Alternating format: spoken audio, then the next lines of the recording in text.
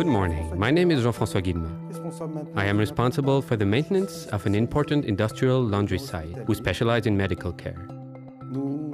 We clean and sort out 40 tons of clothing per day, which represents approximately 18,000 pieces.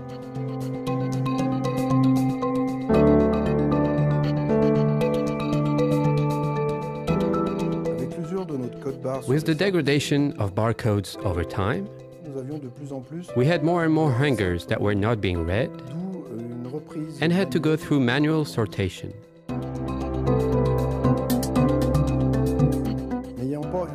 Since the read rate was not sufficient enough with laser readers, we turned to Cognex for a barcode reading solution based on vision. We went from a read rate of 97% to almost 100%.